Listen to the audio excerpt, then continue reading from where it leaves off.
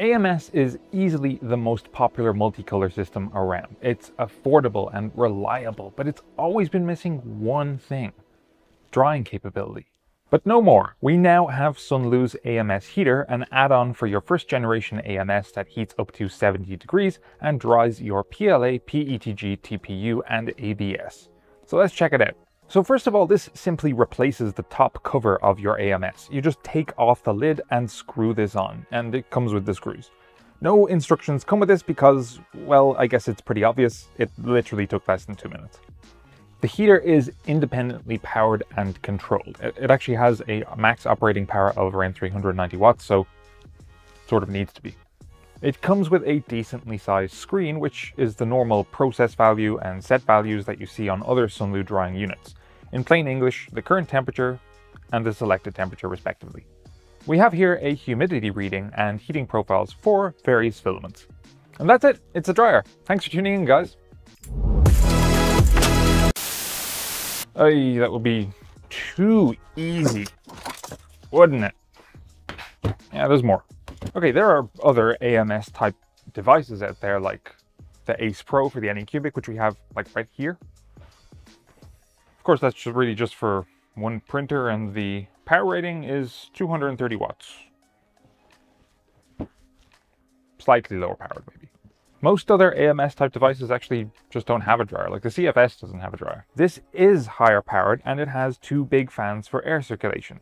We also have a vent here for getting rid of that warm, moist air. Just remember to close it if you're storing filament in there after drying. For storage, there are also 2 slots for desiccant packages. Actually, did the Ace Pro have a fan? Don't think so. So the Ace Pro does actually have fans buried somewhere in there. We're gonna have to do a test. There is nothing here for desiccant, unless you just want to line the floor with silica gel. Okay, let's see how fast this thing heats up with our good friend, the Type K thermocouple.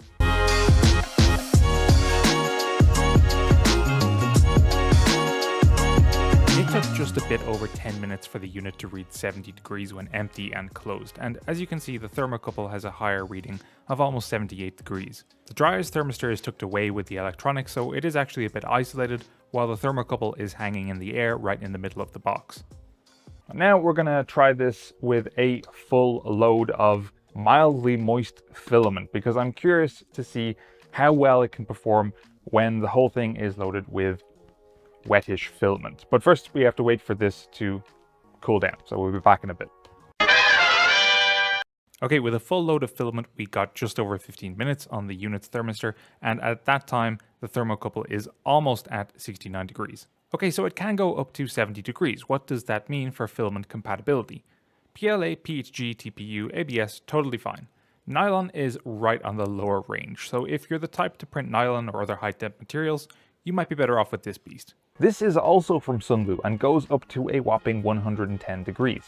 I don't print nylon much, but if you're familiar with nylon, you'll know that in most cases you pretty much need to dry it every time before using it. Okay, back to the AMS heater. So what I do really like about this is that technically you can use this as standalone. I mean, what I mean is that you could design your own spool holder that fits snugly into the actual lid that is the heater. I mean, this isn't tied to the AMS, it's completely independently controlled and powered. I wonder, could you actually mod it onto something like the CFS? Drowning in AMS units. Alright. So, I mean, it's pretty similarly sized.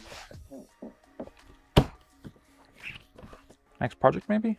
Unlike the original AMS lid, which is curved like that, this is totally flat on top. So, I mean, technically you could add another AMS, just stack it on top with another dryer as well.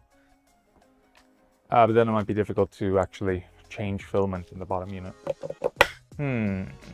If you do have your printer and AMS tucked into a small space, then watch out, because this is slightly taller than the original AMS with lid.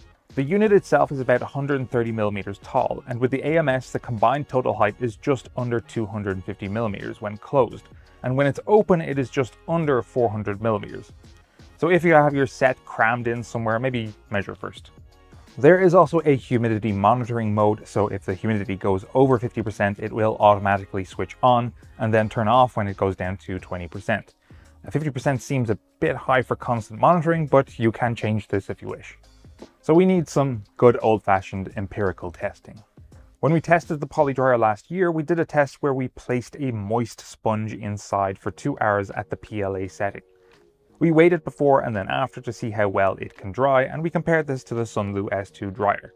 I think we got this idea from Modbot. We're doing the exact same thing again. In fact, I even have the same sponge. So it was 9.8 grams when moist just before putting it in the dryer, and now it is 6.26 grams after 2 hours of heating at 60 degrees. This is better than both the Polydryer and the SUNLU S2. But come on, that's not testing it. This has space for 4 spools. It's higher powered and it has 2 big fans. Let's up the ante. So we're doing the same test again, but with 4 sponges, same weight, same size. Here's what we got. Actually, even better results here. So in the first test, I put the sponge on the far side, but in this one, obviously they're evenly spaced. And on the perimeters, you can see that the performance is not quite as good, but in the middle, it is really good. Even the perimeter sponges have better results than both the Polydryer and the S2. Alternatives to this, of course, would be the AMS2 Pro, which is compatible with the first generation Bambu Lab printers as well. However, it's not quite as high in max temp as this, and it's a little more expensive as well. You could also get the new iBoss Tetris and Dias dryers. They look interesting, but also not quite as high a max temperature as this. Thanks for checking out our video, guys. If you have any questions on the SUNLU AMS heater, then let us know down below, or you can continue the conversation on Discord. The link for that is also down below.